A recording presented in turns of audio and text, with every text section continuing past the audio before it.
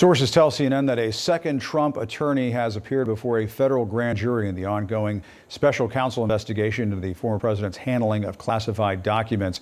Trump attorney Christina Bobb appeared before the grand jury in Washington recently, according to sources familiar with that who have talked to CNN about this. She and another Trump attorney have faced scrutiny since last year when the FBI discovered classified documents at Trump's Mar-a-Lago estate during a court-authorized search.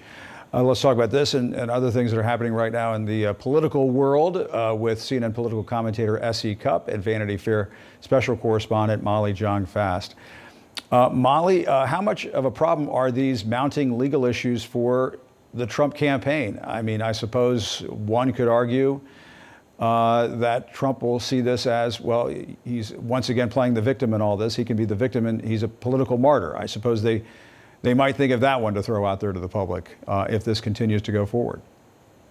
Well, there are all these different cases, right? And there's the DOJ case, there's the documents, there's the Georgia case. Look, I think he thinks he can run out the clock, and maybe he can. He is spending a lot of money on lawyers, and, you know, I don't know, different Republican entities are also paying for lawyers.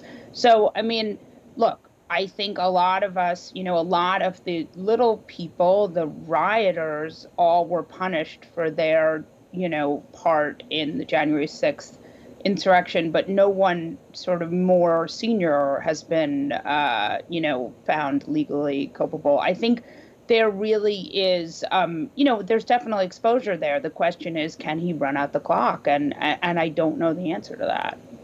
Essie, are we just facing the prospect of a possible presidential campaign where Trump is either facing indictment or under indictment? I mean, is that just something we may just all live with together as the American people going through this next process? Yeah, and as unprecedented and odd as that would be, I actually think part of the reason he's running for president is as a shield from some of this stuff, right? If he's in the middle of a political campaign, he knows that makes the DOJ shy away a little bit from getting too aggressive while someone's running for president. He knows that a bunch of different entities might treat this a little differently if he is a presidential candidate.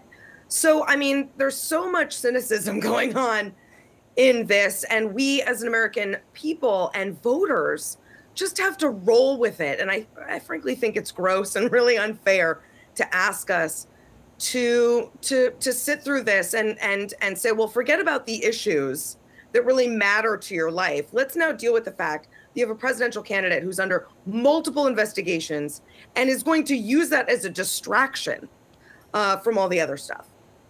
And Molly, this week, former South Carolina Governor Nikki Haley is expected to jump into the race. Mike Pence has some events coming up.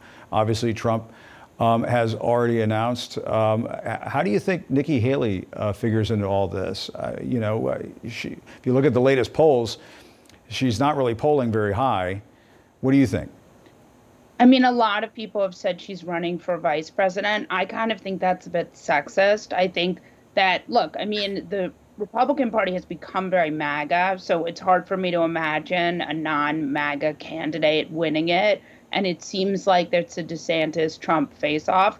But who knows? Maybe the two of them neutralize each other and there's room for a less extreme candidate. I mean, I think the thing about Nikki Haley is she's never stood up to Trump. So it's hard to imagine anti-Trump people or even just non-MAGAs feeling that she is somehow representative of them. If anything, with all these Republicans who have sort of gone along with Trump, they're kind of Trump enablers. So I don't know how they paint themselves as different from Trump. And Essie, I mean, the other candidate that we're all sort of waiting to see what he does is Florida Governor Ron DeSantis, who has been really revving up the base with some of these proposals and new laws that they've, you know, controversial laws that have been passed down in Florida. If he gets into this race, does it become, as Molly was saying, sort of a Trump versus DeSantis contest? And do you think he can take the pounding that these other candidates took back in 2016? Remember how just Trump, one by one, just sort of knocked them out of the field? Yeah, no Republican has beat Trump. And, you know, that should be a warning to a bunch of them, Nikki Haley, Ron DeSantis included. We hope that maybe some of them have learned some lessons on how to take him on. And Trump is certainly in a weaker position. And the base is smaller, but it's also more condensed and rabid and loyal. So it's really hard to penetrate a base that is fully behind Donald Trump if your name isn't Donald Trump. So, I mean, I wouldn't underestimate Nikki Haley. She's really smart. She's really well liked in South Carolina. She'll have initial problems with like Tim Scott if he also runs, eating into her donor base and her voter base and surrogates and the endorsements. But an interesting poll shows that if Nikki Haley gets in, she actually eats into DeSantis's voters and therefore elevates Trump, which, I mean, that's a whole other kind of like mind trick that you have to think about when you're a Republican voter. Well, do I vote for Nikki knowing she might actually help Trump win, when really I prefer someone like Nikki who's very different from Trump? I mean, there's a lot going on here. It's going to be a really interesting race to watch. Absolutely. Okay. We've got a lot of breaking news to follow this evening, so we'll have to leave it there. But Essie, Molly, thanks so much for your time. We appreciate it. Sure.